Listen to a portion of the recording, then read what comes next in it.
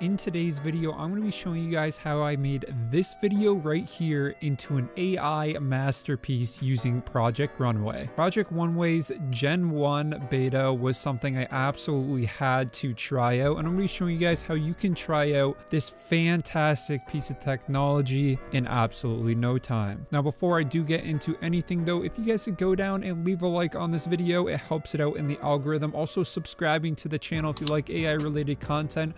I promise you there are bangers on the horizon, so smash that like button, smash the subscribe button, and let's get right into this tutorial. So like I was saying, Gen 1 of Runway, if you haven't heard of it, which I'd be surprised if you haven't just because of how cool this technology and how it's been blowing up all over social media. But with this, you'll be able to do video to video generation. So you've obviously seen all the photo generations. How about video now? Runway is really doing a fantastic job in being a leader in the industry for video AI. They have so many different features other than this Gen 1 video to video on Runway, but that's what we're going to be focusing on today. So to get started, you're going to have an account and be signed up for their beta. I know they're slowly giving out access to everyone, and hopefully by the time you're watching this video, you will have full access to Runway. So to start creating, you can either go over here where it says beta is available, or the Gen 1 video to video, which is what we're going to be using in today's video.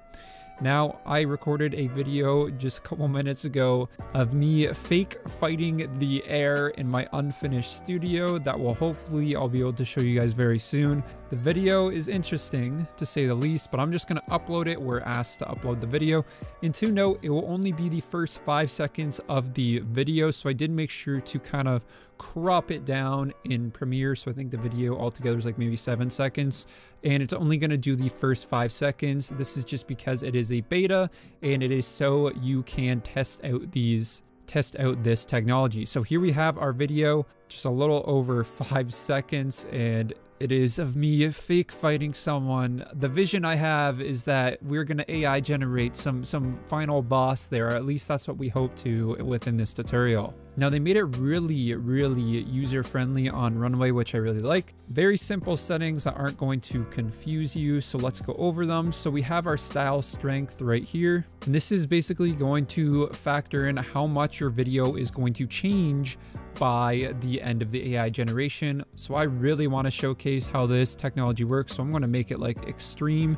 I wanted to really alter this video, so we'll set it to like 81%. Now the seed, I'm just going to set to randomize, but if you do want to change the seed to a specific video seed that you want, all you have to do is click that button right there and you will get a custom seed, and you can put in whatever seed you want. I'm not going to do that. I'm just going to do randomized. Now the next thing that you can do is change the styles, and this is the meat and potatoes of this Gen 1 video to video beta. You can either do it by images, by presets, or by prompts. So I'm going to try out each and every single one in today's video to see which one kind of works best. So let's start with the fun one, a prompt, although I feel like this is probably going to turn out the worst out of the three. I have no real experience with doing prompts for video to video generation, so I really don't know how to write this prompt out, so we're just going to test it here for the first time and see how it goes. Alrighty, so I just typed in the prompt. I'm a cyborg alien fighting pandas with machine guns in the forest. Realistic 4K cinema, Marvel cinematic. I have no idea what this is going to generate for me because, like I said, I've done literally zero testing. This is the first time I'm doing this within this tutorial, so let's see what it gives us. I'm actually curious to see how fast this generation goes, obviously because this video, I'd assume it's much longer than image generation, but by the looks of it, we're already at 22%. This is going quite fast, or at least faster than I would have expected. I know I did some testing with deepfake videos like about a year back, and it would literally take all night just to generate a okay looking deepfake. So now to see this AI technology, how fast and advanced it's getting, is absolutely insane.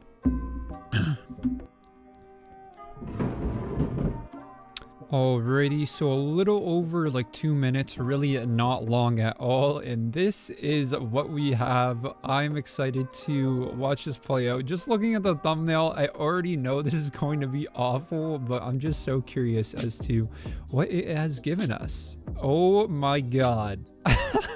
That is an abomination. That is just awful. So clearly what's happened here is that the AI thought that I was the panda with the machine gun. As you can see, my hand, I have something of a gun, but then it turns into a fist. But my head is very much a panda. And there's all these like red particles flying around the screen. I'm not sure why. Maybe it's something to do with the cinema prompt that I added in, but that was an abomination and a complete failure. Let's try the presets, which I believe are going to yield a lot better results. So I'm thinking the claymation one, I feel like that's probably the coolest out of the presets.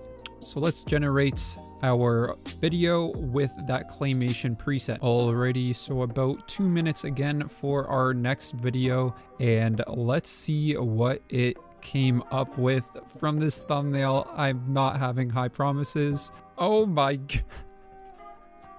What is that abomination? Oh my, I look like one of those things from those mucus commercials. I go from having like 2 eyes to 3 eyes.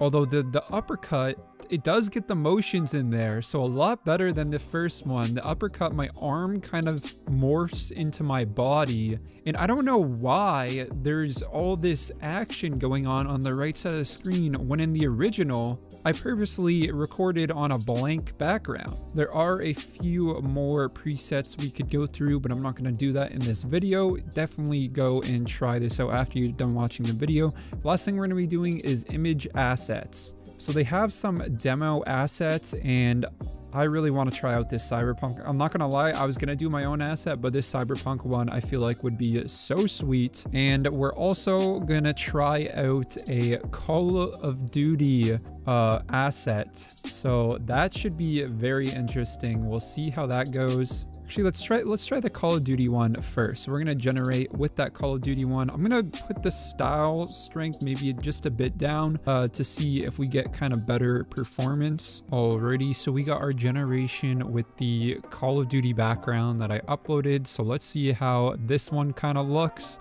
And honestly, okay, it still looks so goofy, and it is only 5 seconds, but this one isn't as bad. I mean, you got the kind of that grunge texture on the wall, that dirty war texture, and my body's definitely decked out like a soldier. Now, I don't know what happened to the face. It's probably because the asset I used is the character Ghost, and he's wearing like a mask. So that might have messed it up. But yeah, I mean, I'm not mad about these results. I don't think they're horrible. Obviously, it's very obviously AI, but I'd rate that result like a 5 out of 10. I mean, I know it's not perfect, but it's definitely pretty good. I've seen obviously way better online. So let's try out this cyberpunk preset asset. I assume those are probably going to be better just because they're the preset ones that Runway gives you. But yeah, I'm definitely not mad with that generation. And keep in mind, this is me like testing all these things out for the first time with you guys. Now, what I found interesting is that there's a bunch more settings on the Runway website, but I didn't really see these in the Gen 1 beta UI. So I assume maybe either A, if you upgrade, you get access to those settings, or B, it's just coming in the full version. I'm not really too sure on that. And wow, that just answered my question. So if you do upgrade to the pro version, you are going to get some of those settings that are shown here, like changing the weight, having an upscale option, which is going to make your videos that much better. So that is definitely an option. I'll of course have the link to Runway down below if I haven't already mentioned that, so that you guys can go and test out this software for yourself. And there we have our last generation that we're going to do for this video. It's the cyberpunk one, and honestly, okay, the background looks pretty cool. Obviously, we have our guy right here doing his little karate UFC moves, whatever you want to call it. It's decent, but honestly, my favorite, I think, is the Call of Duty one. I think that turned out probably the best out of all the generations. And yeah, I mean, that's kind of how to use Runway, all the different little tools within the video to video Gen 1 version. I'm really excited to see how this is going to advance. And I've seen so many better videos on like Twitter of examples with this Runway that like people have really been using it a lot more than I have, obviously creating way cooler stuff. So I'll make sure to include some of that in this video. But yeah, guys, I hope you enjoyed this tutorial. If you did, make sure to leave a like on it, subscribe to the channel, and I'll see you guys in the next one.